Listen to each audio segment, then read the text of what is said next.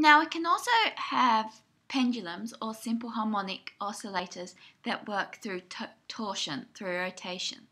In this case, the torsion is given by minus kappa times theta. So this is the torsional constant times the amount of angle. So this is much like Hooke's law. F is equal to minus kx, where the torsional constant is equivalent to the spring constant k, and rather than being a linear displacement, in this case it's an angular displacement. So in this case it ends up working in very much the same way. We end up with a period which is equal to 2 pi I on kappa, and you can compare this with the normal pendulum where we've got 2 pi m on k.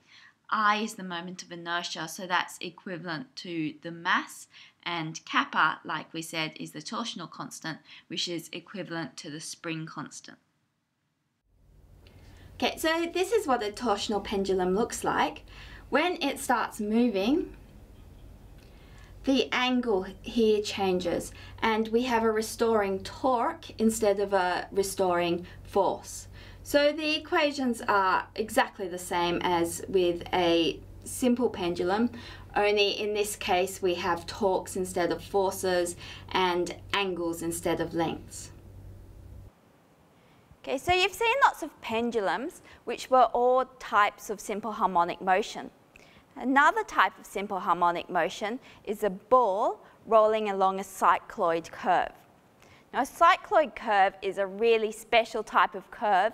It's generated by rolling a disc along a flat surface and tracing one point on the rim, its path. You'll learn more about cycloid curves in Maths 1B. For a ball rolling along a cycloid path, the period is actually given by period is equal to pi times the square root of r, where r is the radius of the disk that's generated that cycloid curve, on g. Another really interesting point about cycloid curves is that if you have 2 points, say A and B, the fastest way for a ball in any gravitational field to get between those 2 points, a rolling ball, is along a cycloid curve path. So if you're interested in this, I've put a link below this video to an interesting video where this is discussed in a bit more detail. But our point here is that we're looking at simple harmonic motion, so let's watch the ball undergoing simple harmonic motion.